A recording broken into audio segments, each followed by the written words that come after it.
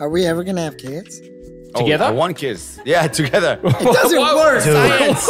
I want a big David Butt baby. I'm gonna have kids. I want to make so much fucking content. Yeah. So no, but you know content. they make this happen now. They take the sperm of two guys and they make the sperm into one mega sperm and ovule. Yo, how sick would that baby be?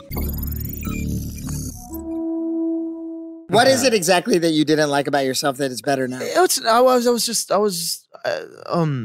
very immature. I like mature Dave better. That's all. I like mature Dave better. I like the people I'm surrounded by now, and that's all. Some people sometimes they're like, "Oh, I wish I was 20 again." I love me now. Yeah, me too. Thank you. Let's love each other for who we are now, and let's kiss. This is a real. I'm down. Everybody always says 30. This went very fast.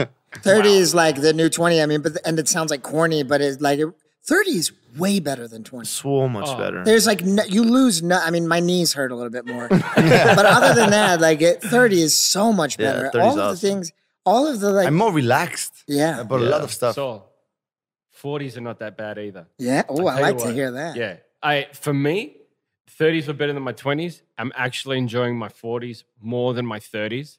My 30s were great, But without kids, would it be the same? Maybe not.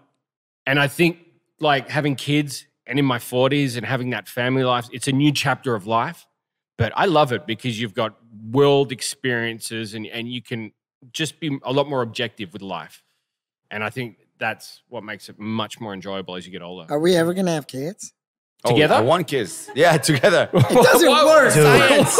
I want a big David Butt baby. I'm gonna have kids. I want to make so much fucking content. Yeah. So but you know content. They make this happen now. They take the sperm of two guys and they make the sperm into one mega sperm and ovule. Yo, how sick would that baby be? Yeah. They take the sperm, put the egg, they create one thing, and then they put another sperm to the new egg, so you can have a baby with 3 persons now. That's bullshit. Dude. Nah.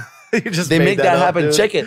No way. No, Really? see Super sperm. No, the problem with it when What do they just put it in like a shot glass and I'm not stir it joking. around? So if they mix it, it's They random. mix it in like. If they mix it, it's random. You don't know if the two of you have both put your sperm in together and mix it up. Only one of you can impregnate that egg. That's what I'm saying. So you don't know who it is. But that's what they do. Like for people that are same-sex partners. Yeah. That's what they're doing. Yeah. So it's just so it's equal. But now what they invented is. But what Julian's saying is 2 different eggs. But No, it's like it is the one where they take the sperm and make it an egg out of it. Because now you can do this kind of changes. And it's pretty crazy because they're going to take the DNA and put it in another egg. And so it becomes your DNA inside that egg. And after you're a guy. So now it's crazy what they're doing with technology. Oh, so it's like a man egg. You can have that. And also you can have...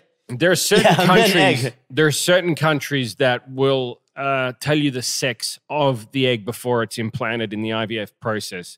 That's illegal here in Korea and a lot of other Western countries, but I know of at least one country that will do it for you. Hope you enjoyed the clip. If you did, listen to the full episode on Apple Podcasts or Spotify. And make sure to subscribe to this channel, Dive Studios, and put those notifications on. Hit that bell. Boop, boop, boop.